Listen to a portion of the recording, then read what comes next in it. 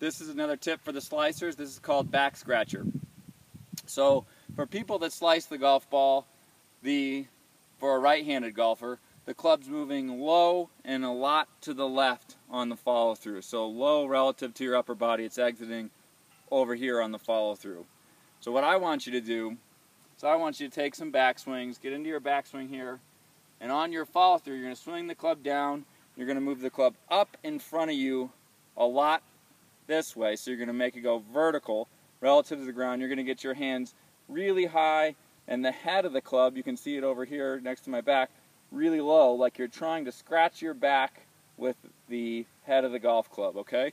So into the backswing, down on the forward swing, club moves up in front of you a lot, really vertical relative to the ground, hands high, head low, like you're trying to scratch your back, okay? So a couple of those practice swings and then hit a ball.